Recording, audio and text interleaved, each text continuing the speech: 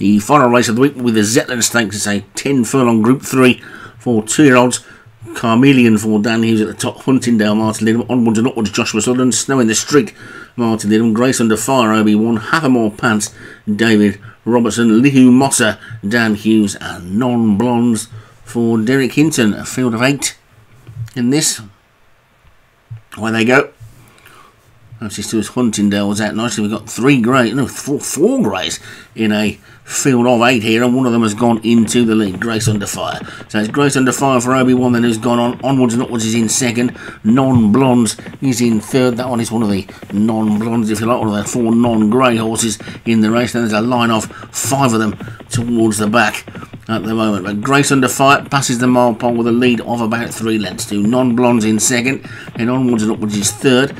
Gap of a couple of lengths then to the Dan Hughes pair, Carmelian and Lihu Mossa. Then on the outside of that one, Snow in the Street. Havermore Pants is widest of all, and Huntingdale is just the back marker at this point in the race then. So they continue then to race onwards and past the 6 furlong pole now, with Grace Under Fire the clear leader by 4 lengths to Non-Blondes, who's clear in second, of Onwards and Upwards, who's clear of the rest of them in third. Snow in the Street heads the pack that are chasing, with Carmelian on its inside and Havermore Pants on its outside. Huntingdale now coming up the inside, and Lihu Mossa is just about the back marker, but it's Grace Under Fire who continues to lead from Onwards and Upwards, who's now moved into second. Then Non-Blondes is third, gap back to Huntingdale in fourth, but it's still this Grace Under Fire for Obi-Wan, but now Non-Blondes comes back through the challenge, and also Onwards and Upwards being shook up again as well. They've got 3 furlongs left to go. Huntingdale starting to make some ground from the back. The back 4 have got some